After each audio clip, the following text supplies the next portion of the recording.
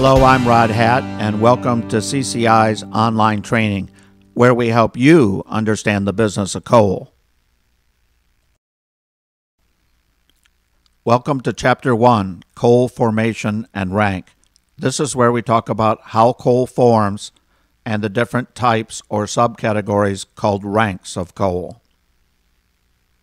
One of the things that's important about the rank of coal is that there are several coal properties that change with it.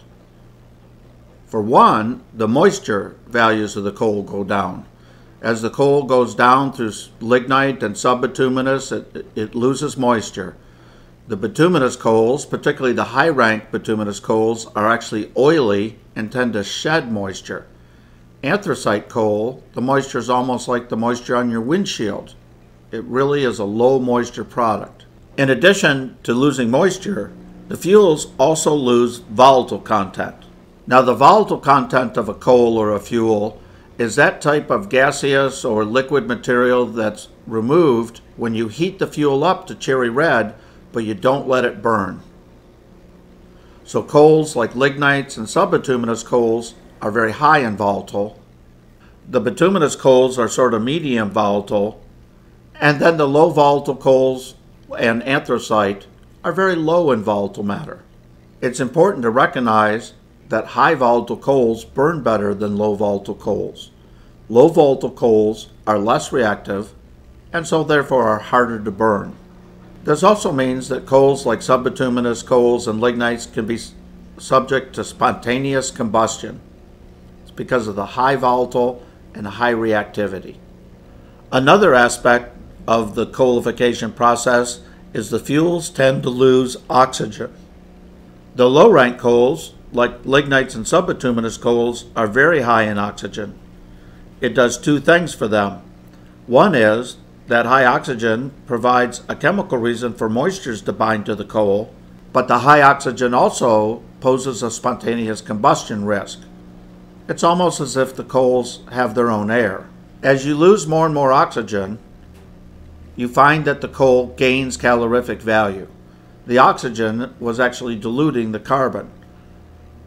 So oxygen values going down from 20 to 10 to 5 actually increase the calorific values of coals. So it's a trade-off. Higher calorific value coals tend not to burn as well or be less reactive, and the lower calorific value coals tend to burn well. In fact, we have spontaneous combustion issues associated with them. I have a good question. Where does all the coal come from? And thank you for the question, Amy, because today, coal formation is the subject, or what is coal? Let's talk a little bit about the history of life on Earth. The plants that evolved in the ocean in the Devonian period evolved into land plants and were well established by the Carboniferous period. Now, plants use photosynthesis. They were able to capture the sun's energy and convert it into a carbon-based material. The plants digest CO2 and with the energy from the sunlight convert it into carbon. This carbon material then can be buried, and if it doesn't oxidize and turn back to CO2, it can be preserved. Today, we might still see some of these same processes at work, not unlike the Mississippi River Delta. So the first land plants that grew on the land and were able to get preserved as coal were the lycopsids.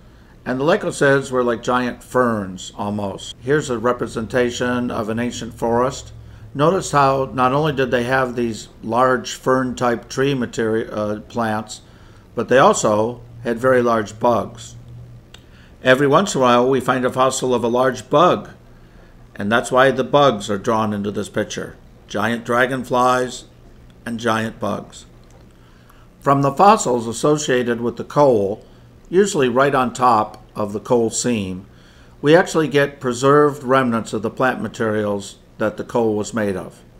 So mostly these large fern-like trees called lycopsids, they were what really put down what we call the bituminous or the coals in America from Appalachia. So the lycopsids you could really see blossomed during what we call the Carboniferous period.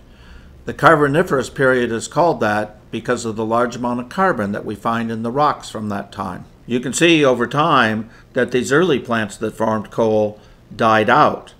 Boy, did they make good coal. Later on, the seeded plants occurred. The seeded plants were really good, and that's what exists today primarily, but they don't seem to make as good a coal. So our later coals, or the coals laid down not so long ago, tend to be made more from these types of materials. Notice the tremendous drop in CO2 in the Carboniferous period when these coal plants really grew. The land plants grew and put a lot of carbon into the earth. This reduction in the CO2 brought it down from thousands of parts per million to the several hundred that we're at today. But lo and behold, there are several times on Earth when the CO2 went back up again. These are generally catastrophic failures of life on Earth. We can see that recently, over the last 10, 20, 30, 40 million years, the CO2 has been going down. You can see that coal has been forming ever since land plants came on Earth. And we find the fossilized remains, like this example of this fern, or this big fossil that's a Lycopodium tree fossilized in some Appalachian bituminous coal. More recent fossils found in coal, like this petrified wood from a lignite mine, come from a tree where you can actually count the rings, the growth rings on it, a much more recent looking wood. And one of the beautiful things about this fossil is it's been silicified. It's been turned into a silicon rock. And you can actually see the crystals of silicon forming where a knot was. So the swamp and rainforest type material, somehow it gets preserved. It doesn't rot away or oxidize in the air. Now keep in mind that there's a lot of ecodiversity in this forest from long ago. So not only are there different types of trees and swamps and rivers and lakes and forests, there's a tremendous amount of different types of plant material. Now over time, this plant material gets buried under rock. The rock can either form through erosion, like from mountains decomposing from glaciers and ice, or the rock can be formed by water or ocean bottoms, building up limestones like seashells or sandstones mixing in with sort of that swampy river-like material. So with the rocks on top of the plant material now, we see a transformation from the peat into a lignite material. The lignite material is often called brown coal. The lignite material is often called brown coal because it hasn't quite transformed into the black stuff we know as coal. The next step in the transformation process is called subbituminous coal. So we're starting at least to get some lower moistures and higher calorific value. With more heat and more pressure, the subbituminous coals can transform into what we call bituminous coals. The bituminous coals can exist in several different varieties, from forms that are almost like the subbituminous neighbor that they've transformed from into, to the high volatile, high rank type coals. We even have medium and low volatile coals. Low volatile coals and medium volatile coals might be going into the metallurgical industry rather than the steam industry. And the end point of this coalification we call anthracite. Anthracite is like a piece of black glass. So generally, the higher quality coals are found under the deepest rocks. This is where erosion can help.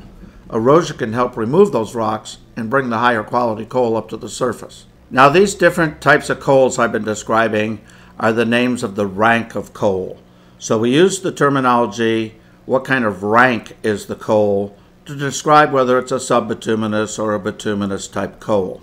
One of the things that's important to recognize is that the lower ranks of coal actually burn better. They're higher reactivity. So the lignites and subbituminous coals typically have spontaneous combustion issues with them, but boy, once we get them in the boiler, they tend to burn really well. Thanks so much. I'm Rod Hatt, the president at Coal Combustion Inc., where we help you understand the business of coal.